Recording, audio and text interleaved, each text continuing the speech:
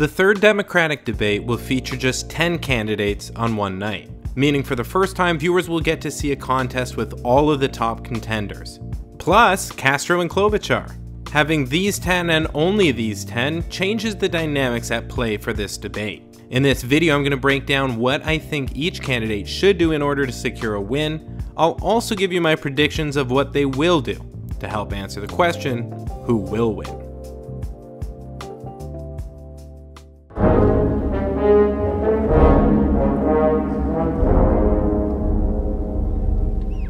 Amy Klobuchar, throughout most of the primary process, has thus far been typically thought of as a mid-level candidate.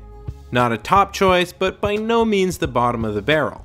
For the third debate, she is the second lowest polling candidate to make the stage, and probably the most likely to be totally forgotten about. This change only puts more pressure on Klobuchar to create a standout moment. The easiest way to stand out is to go on the offensive against a more popular candidate. As a moderate, Klobuchar is probably most politically aligned to Joe Biden, and would thus be potentially most benefited by attacking him aggressively, much like Kamala Harris did during the second night of the first Democratic debate. Klobuchar has little to lose, and Biden has little to gain, so a direct conflict with him would have a high probability of breaking in her favor. While that may be the most effective tactic for Klobuchar, I highly doubt she'll pursue it. Through the first two debates, Klobuchar has generally pursued a non-confrontational approach. She'll criticize general views she doesn't agree with, but she tends to not directly challenge particular candidates. She also does not tend to inject herself often, but typically patiently waits for her turn. While this less aggressive approach may be well appreciated, it tends to lead to less screen time during the debate and no one talking about the candidate afterwards. Klobuchar is not likely to become the most Googled candidate or have a moment go viral if she sticks with this approach, but that's exactly what her campaign needs to do in order to survive. For this reason, I expect Klobuchar to be a loser for the third debate. Julian Castro is the very lowest polling candidate to make the debate stage this time around, but his fate may be quite different from that of Amy Klobuchar. Castro had a strong night in the first debate and a little less so the second time around, but there's good reason to expect he'll pull out a W this time. Since the event is in part hosted by Univision, we can expect that candidates will make special effort to appeal to Latinos. That will more than likely translate to extended discussions about immigration and an attempt by far too many to communicate in the Spanish language. Both of these factors will be an advantage for Castro. Immigration has become a signature issue for Castro's campaign, and he's managed to score points on Beto O'Rourke and Joe Biden on the nitty-gritty of border-crossing laws in past debates. With both those candidates still on stage, he'll have a good chance to go in for a second round. When it comes to speaking Spanish, we've already seen that Beto's Spanish could use a little improvement, and Booker's is just absurdly weak. La situación ahora es inaceptable. Este presidente ha atacado, ha demonizado los inmigrantes. Julian Castro has actually faced criticism in the past over not speaking Spanish well enough, but he's still probably the most fluent to make the debate stage. The only candidate who would reasonably stand to gain more from a Spanish language pissing contest would be Pete Buttigieg, who would likely gain more credit for learning the language despite not having Latino roots. Pete Buttigieg, of course, speaks 8 languages, and 9 if you include Klingon. I made up the Klingon thing, but probably, right? Probably. While Buttigieg was a rising star throughout the month of April, his numbers have been sliding rather steadily since early May, and he remains firmly planted in 5th place just behind Kamala Harris, who has also been losing ground. While framed around characters like Tim Ryan and Eric Swalwell, Buttigieg looked like a first-tier competitor. This time around, he's a mid-level contender.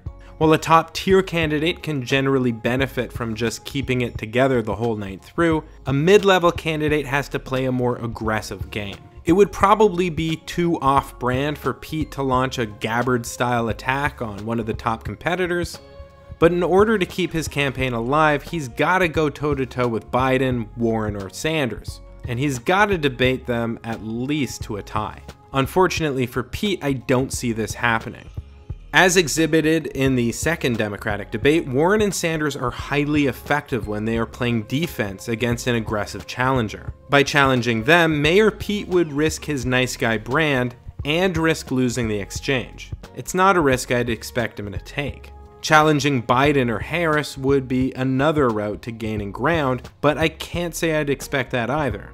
As a relatively popular young candidate who doesn't currently have a particularly powerful position to protect, Buttigieg is likely hoping to be a VP pick if he fails to secure the nomination. Who would pick him as a running mate? Well, the most likely possibilities would be Joe Biden or Kamala Harris. Biden's ticket could certainly benefit from an infusion of youth, and Harris might be tempted to go the Obama route, choosing a white man to endear herself to less liberal-minded voters. Pete's generally good on stage, so I don't expect an epic fail from him, but he's likely to take a conservative, non-confrontational approach, which won't gain him any ground in the polls. Like Buttigieg, Beto O'Rourke was once an adored, shiny new thing who has been gradually falling out of favor. He took a big dip in the polls while Pete was on the rise and has been generally polling between 2 and 3% since June. Stuck now in the doldrums of 8th place, Beto needs to prove himself to be the star he seems to have always thought of himself as being, and do it in a way that smashes the expectations of doubters. Having gained a reputation for style over substance, Beto would do well to hit the books and come to this debate with clear, specific policies and deliver them without dithering, hesitation, or ambiguity. While Beto appeared rather nervous in the first debate, he did manage to show some improvement with a stronger, firmer presence during debate 2. This shows he's able to correct for problems, but the kind of changes he'd need to make to get a win would be rather drastic. Beto has always presented a kind of boyish charisma, but it's easily outshined by the light of Mayor Pete, who is younger, sharper, more confident, and undeniably more boyish. When Beto is in a direct back and forth during a debate, despite being one of the taller candidates on stage, he somehow manages to always look smaller and weaker than his opponent. He's also never been able to present himself with the kind of forcefulness that seems second nature to candidates like Castro, Warren, or Harris. Beto truly needs to make a moment for himself in debate 3 in order to continue his run with any hope of victory. I don't expect to see that, and predict debate 3 will be a loss for Beto O'Rourke.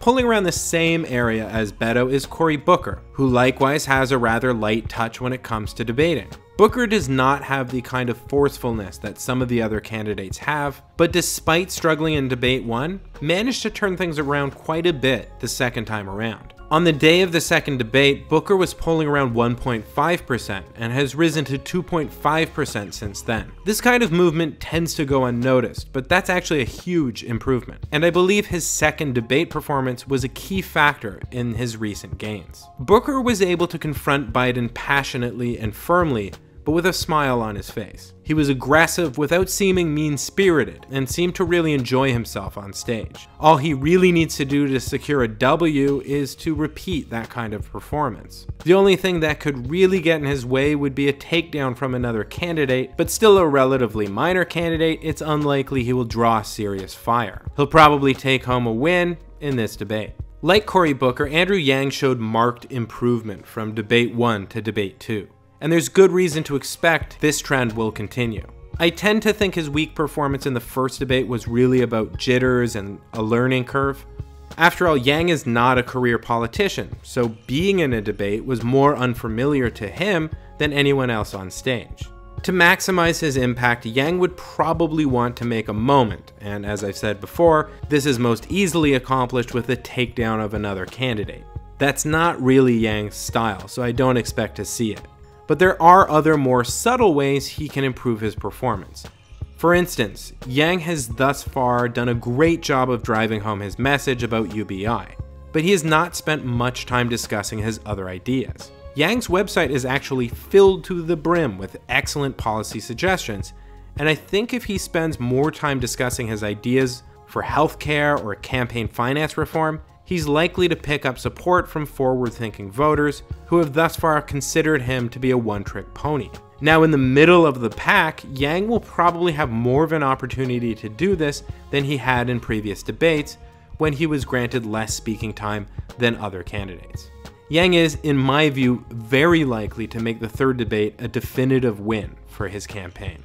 Kamala Harris, perhaps one of the strongest debaters amongst all of the Democratic candidates, had a horrible night in debate 2. She was absolutely crushed by Tulsi Gabbard and saw significant losses in the polls since then. Harris is not likely to allow a repeat of this performance. For debate 3, not only does she have the good fortune of not getting pitted against Tulsi Gabbard again, she's also slipped enough in the polls that Warren and Sanders aren't likely to see her as a serious threat.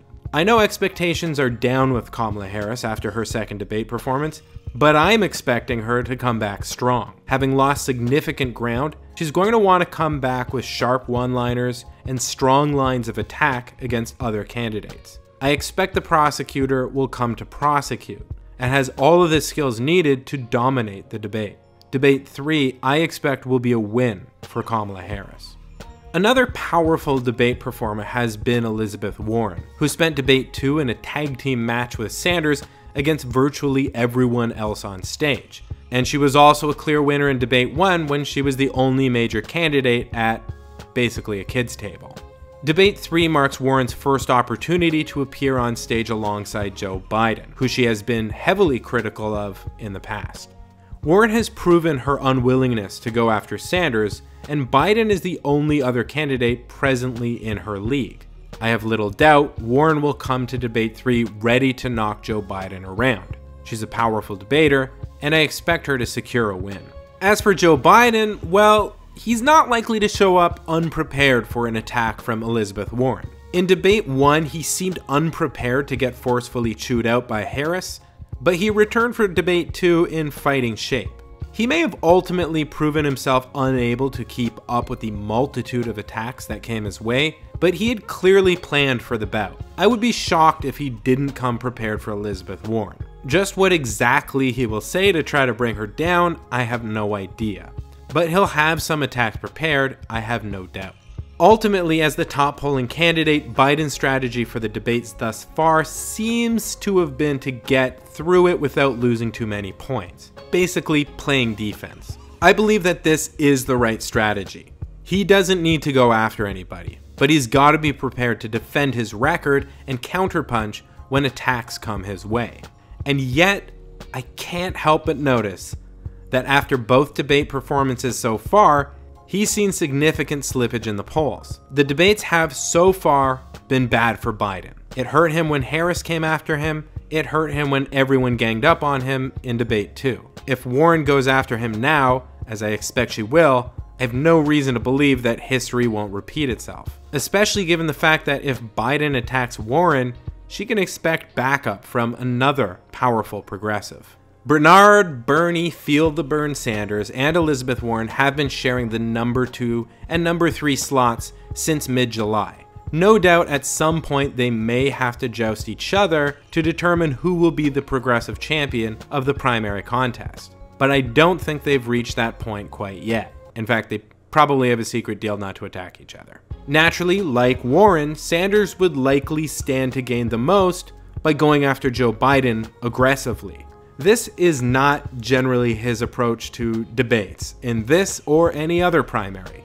He has always been as passive and policy-focused as possible, only getting heated when he's put on the defensive. If I were running against Sanders, I'd probably avoid challenging him. Left to his own vices, he generally talks effectively about his own platform, but doesn't do much to prove that he's a fighter, which would in turn win over new voters. But I don't expect Harris or Biden to leave him be. Biden, who is still recovering from attacks on all sides, is likely preparing for attacks from his ideological antithesis in the Democratic field. And while it's not exactly strategically beneficial for Biden to attack Sanders, he's not exactly known for his restraint. Harris, who has been slipping drastically in the polls, knows that she's got to go on the offense to gain back lost ground. And Sanders is a likely target. Several other candidates and even the moderators are likewise likely to put Sanders in their crosshairs. Once attacked, Sanders will defend his record and policies, and he tends to be good at this. We're likely to see a strong performance from Sanders in the third debate.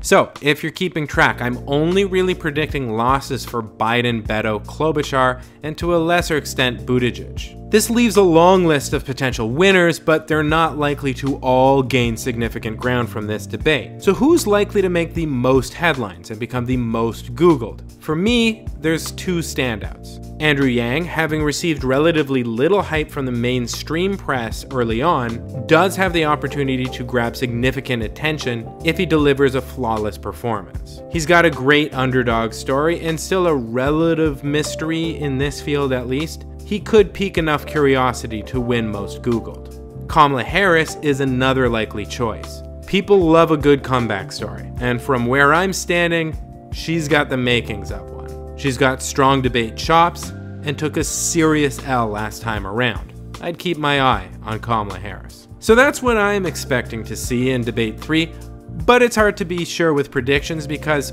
fun fact about the future, it hasn't happened yet. So let me know your thoughts in the comments section. What do you think? Who will win?